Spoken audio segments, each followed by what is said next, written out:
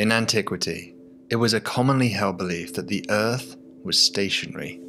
After all, if we were moving, surely we would feel it. Today, our modern understanding of the cosmos dictates that we're not just moving, we're accelerating and hurtling through space at nearly 1,000,000 miles per hour. So please join me, Professor Kipping, as we explore our motion through space and why, ultimately, the question itself is far subtler than one might first imagine.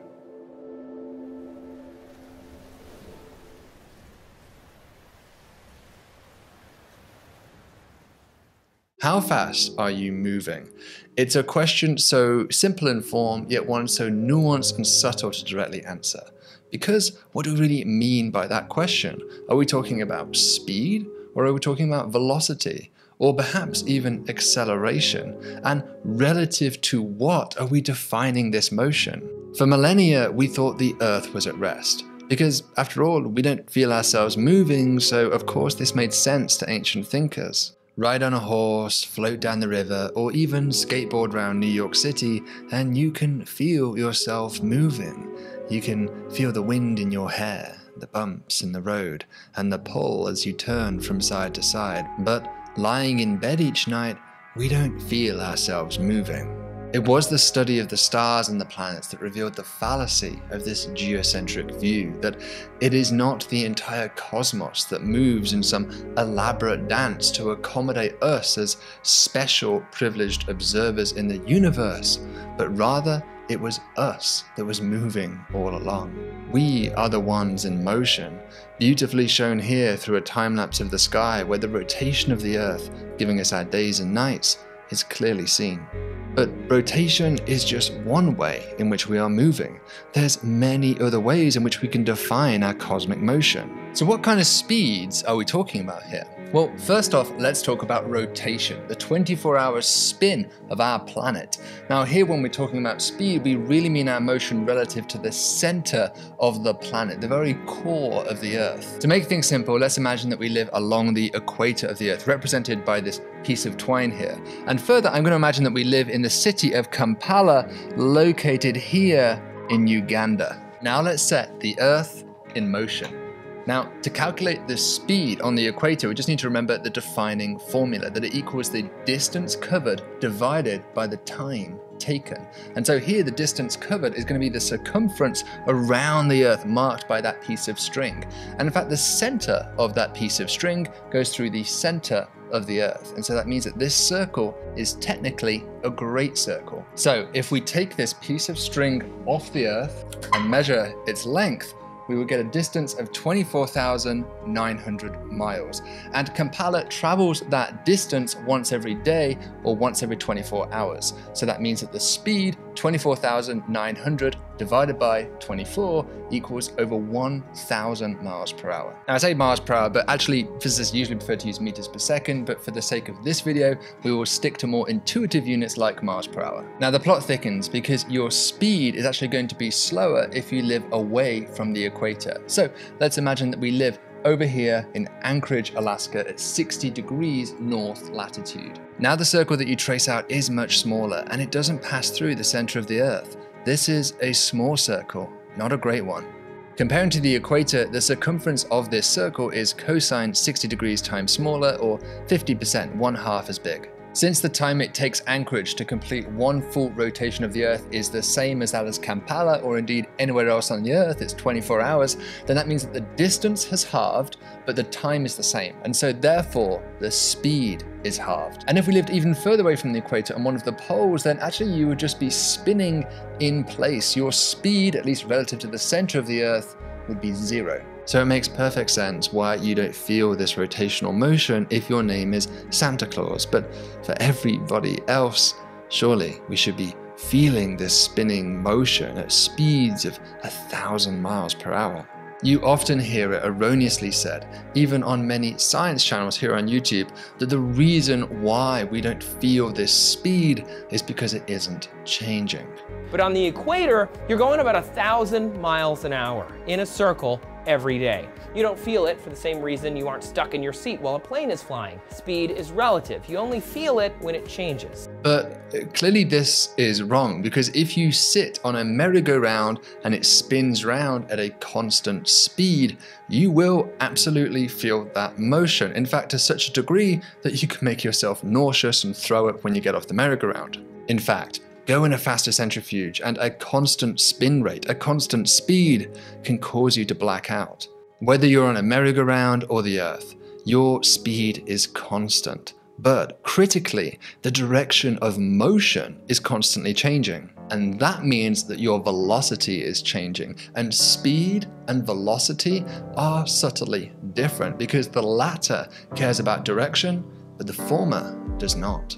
So to come back to our original point, if the velocity isn't changing, like sitting on an aeroplane cruising through the air, then indeed you can't feel the motion. But if the velocity is changing, even though the speed is constant, then you have an acceleration. And accelerations we do feel. Every time you drive your car and turn a corner at constant speed, your velocity is changing, and thus you feel the motion. Likewise, throwing your foot on the brakes causes a sharp acceleration in the opposite direction to your velocity, which you can also feel. Isaac Newton taught us that force equals mass times acceleration. So any acceleration manifests as a force that we perceive on our bodies. So why don't we feel this acceleration here on the Earth? Well, in a way, we actually do. When you bank a corner in your car, if I turn to the right, I'll feel a force pulling me to the left. So imagine again you lived in Kampala and I'm now looking at the Earth from above. This same force, known as the centrifugal force, should be pushing you outward from your direction of motion. And that means that you are actually feeling a force that's trying to lift you up into space. Which begs the question, why aren't our Kampalan residents just sort of floating off into space? Well, remember our Physics 101, that when we are calculating the motion of an object, we have to consider all of the forces acting on that body. And critically, there is another very important force acting on our Kampalan residents, and that is gravity.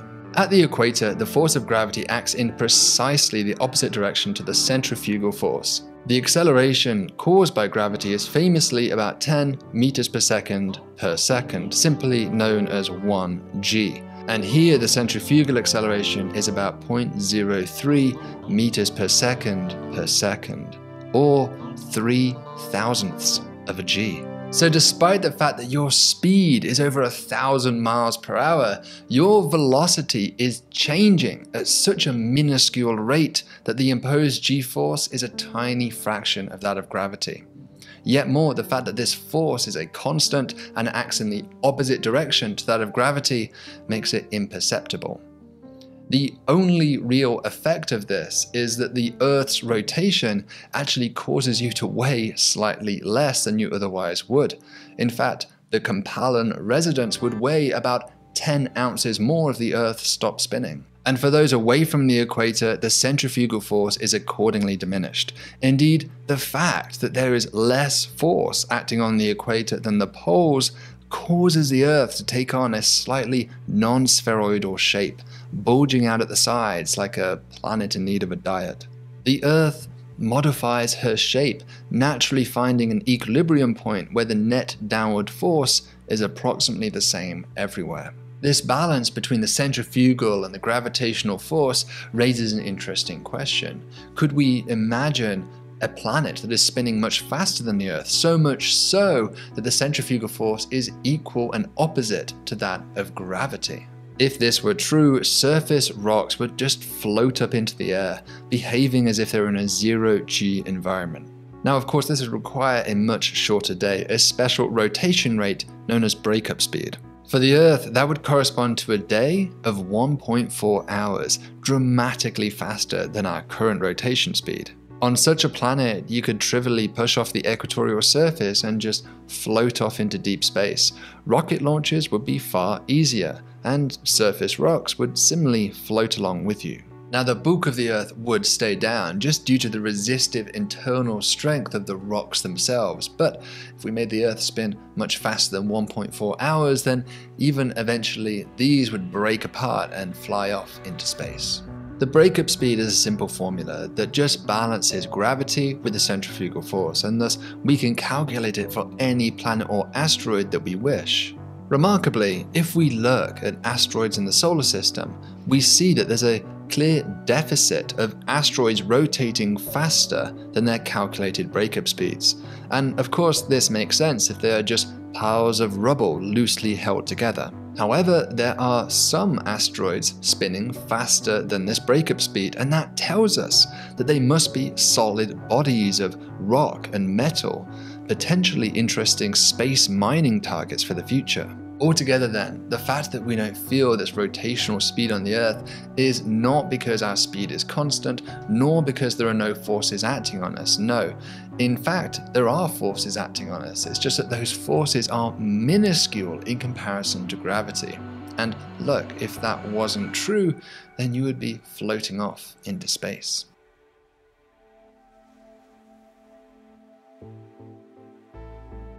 1,000 miles per hour sounds impressive, but it's actually just one way in which we are moving through space, so let's consider the others. It's usually at this point that videos like this will start to talk about the Earth's motion around the Sun, but if we skip ahead to that, we actually forget about a more nuanced effect. We often say that the Moon orbits the Earth, but from the Moon's perspective, it is the Earth that orbits the Moon. And from the Sun's perspective, both of them are wrong. They're orbiting each other, dancing around a common center of mass located between us. Following the law of pivots, this balancing point lies about 2,900 miles away from the Earth's center, which is actually still inside the Earth. That's because the Earth is of course much heavier than the Moon by a factor of 81. Nevertheless, the Earth is truly in orbit of this point, and so we can trace out this circle of circumference 2 pi multiplied by 2,900 miles once every 27 days. That's the orbital period of the Earth-Moon pair. This wobbling causes us to move at a modest speed of about 28 miles per hour, roughly the speed limit in most of New York City. Whereas the Earth's rotation causes an acceleration of 3 milli-g, this wobbling motion causes a much smaller acceleration, just 3 micro-g, which is so small we can't even detect it. So, again, it should be of no surprise that we do not feel this force. The fact that the Earth wobbles around this common center of mass is actually one of the tricks that we developed and use here in the Cool Worlds lab to look for moons outside of the solar system. Because if an exoplanet has a large moon, then it too will undergo this slight wobbling motion, and we can detect that in its orbital path. And so you can probably understand why, to me, overlooking this effect was never going to happen on this channel. It's one of the most powerful techniques we have to search for alien moons. So how does our rotational speed of 1,000 miles per hour and our lunar wobble speed of 30 miles per hour compare to our orbital speed around the Sun?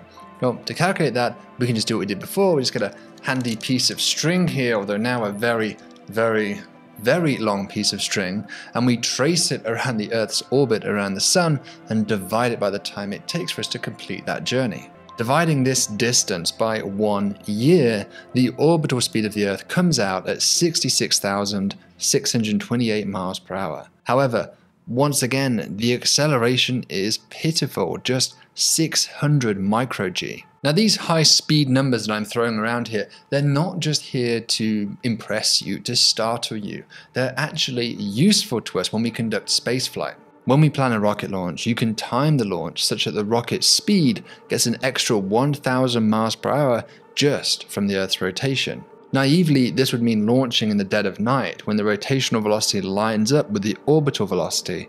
In practice though, launches need to be earlier than this to have time to get out of the atmosphere and then accelerate out of the Earth's gravitational field.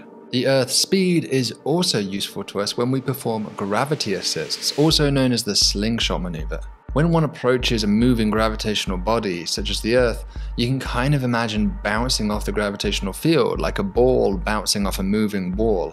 It increases your speed. NASA's Juno spacecraft actually did this back in 2013, returning back to the Earth for a close flyby where it increased its speed by 16,330 miles per hour, which equals a respectable 25% of the Earth's orbital speed. The theoretical maximum speed boost you can get from these gravity assists equals precisely twice the orbital speed of the planet you're conducting the maneuver around. But if you did that, you would actually end up with so much speed that you would leave the solar system altogether. You would exceed the escape velocity. And so now you can't come back around and get a second or a third speed boost. And this really explains why going into interstellar space isn't that difficult. But doing so at speeds much higher than that of the orbital speeds of the solar system planets is very, very challenging.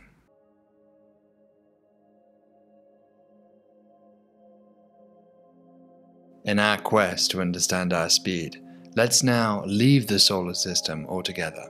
The sun itself moves through space, being pulled by the various nearby stars. In any discussion of motion, we have to have a point of comparison, and in the local solar neighborhood, which is about 100 parsecs or some 300 light years across, that point of reference is defined as the local standard of rest, or LSR. In this frame of reference, the sun has a fairly typical speed compared to that of its neighbors, some 15 kilometers per second or 30,000 miles per hour. So we have the sun moving relative to the LSR at some 30,000 miles per hour. And on top of that, we have the Earth, which moves around the sun at an additional 67,000 miles per hour. But it turns out we can't just add these two numbers together because the trajectories don't quite align. There's about a 60-degree angle between the two. Yet more, our velocity around the sun is clearly going to be different depending on what day of the year it is. But putting this together, the planets seem to trace out a kind of helical pattern on their voyage through the galaxy. This is sometimes exaggerated in popular depictions, often appearing as though the planets lag behind the sun, whereas in reality the planets often lead due to the inclined angle of the solar system's trajectory. But the helical trace is broadly true, and one can't help but be reminded of the shape of DNA. In fact, if we had two planets sharing the same orbit at opposite phases, which isn't particularly stable, it would in fact trace out the double helix shape through the stars. Who knows? Perhaps there is a cosmic art piece flying through the stars depicting such a system. The sun's motion through the LSR is complicated because it is feeling the gravitational pull of many different stars, which are themselves in motion. One approximate model, which I'll link to down below, estimates that the sun's motion can be modeled as a kind of epicyclic path through the LSR.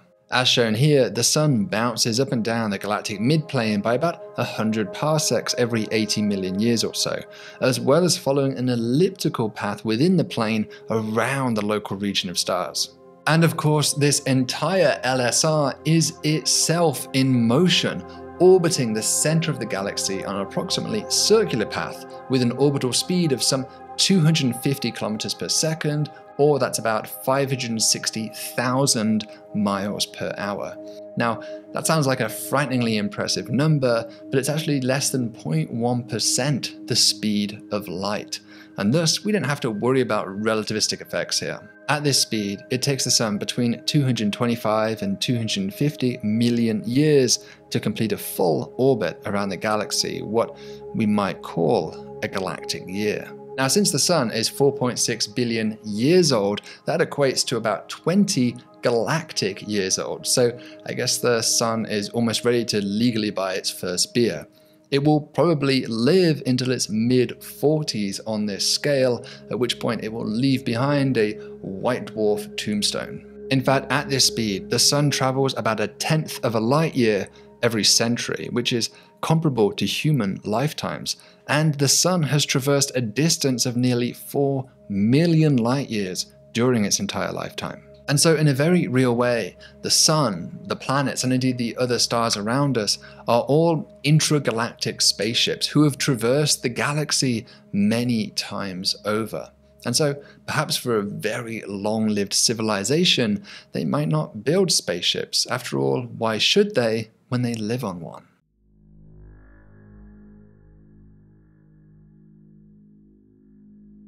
The final frontier in our quest for speed is to leave the Milky Way altogether. It's at this point that the definitions of speed get harder to define. For example, the nearest major galaxy, Andromeda, is seemingly charging towards us at 110 kilometers per second, or some 250,000 miles per hour. In about 4.5 billion years, a time when the Sun will be turning into a red giant, the two galaxies will merge, forming a new Milkdromeda supergalaxy. But from Andromeda's perspective, they are not moving. It is us, the Milky Way, that is charging towards them at this same speed. And there's no cosmic standard to judge who is right and who is wrong here. It's all just a matter of perspective. And this gets at the very heart of Einstein's special theory of relativity, which tells us that there's no such thing as absolute space or time. It's just relative to something else. Einstein's theory starts with the postulate that the speed of light is the same in all inertial frames of reference, and really more generally that the laws of physics are the same in all such frames. So we can talk about the Milky Way's speed relative to any nearby galaxy, but it's ultimately somewhat arbitrary, because all definitions of speed are always relative to something else. After all, when you walk down the carriage of a 50-mile-per-hour train, are you moving at 3 miles per hour or 53 miles per hour? Both are right. It just depends what you're comparing to. But one example might at first seem to defy this: the cosmic microwave background, or the CMB. This is the radiation that was produced by the hot primordial soup of the early universe, just 380,000 years after the Big Bang. That time corresponds to the epoch when the universe became transparent to light for the first time, because before that it was largely ionized, creating a kind of thick fog that prevented light from traversing space. The CMB radiation is all around us. We are bathed in its light. It comes from every direction, up, down, left, right, and that's because the universe itself is all around us. These photons have traveled many billions of light years to finally reach us. They are distant and ancient messengers from those earliest of times. When the CMB photons were emitted, the universe was about 3000 Kelvin, a temperature that was encoded within the photons themselves. But because of the enormous expansion of the universe, the wavelengths of these light waves have been stretched out, so much so that the photons now appear much cooler, about 2.7 Kelvin. What's striking though is that the temperature is not 2.7 Kelvin in every direction. There's a few millikelvin difference with a clear pattern, known as the CMB dipole. We see that some of the CMB photons are more blue shifted than average, and others are red shifted. And this pattern and elegant symmetry that we see in the CMB dipole is explained by a simple answer: that we are moving with respect to the CMB rest frame at a speed of 370 kilometers per second, or 830,000 miles per hour. So nearly 1 million miles per hour. Indeed, if we take the Milky Way galaxy as a whole, it is moving relative to the CMB rest frame at 1.3 million miles per hour. The CMB might at first then seem to offer a special frame of reference. In essence, it's the rest frame of the entire universe.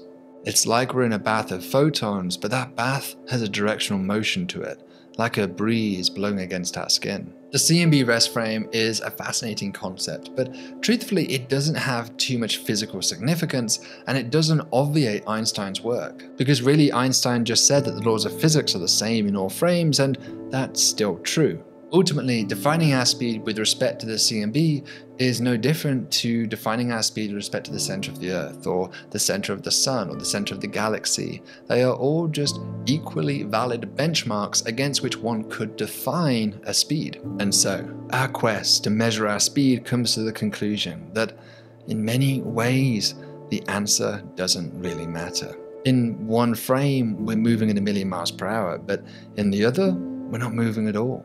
It's the relationship between things that matters, their relative nature and influence upon one another. Astronomy teaches us that there is no center of the universe.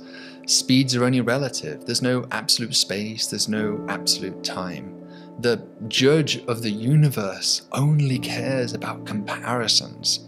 And so perhaps when we come to judge ourselves with this in mind, we should try to find a worthy ideal against which to compare ourselves to strive towards. So until the next video, stay thoughtful and stay curious.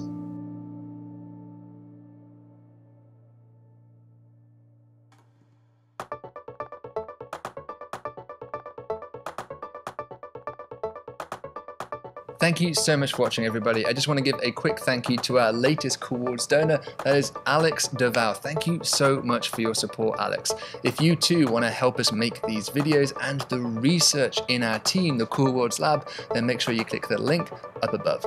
See you around the galaxy.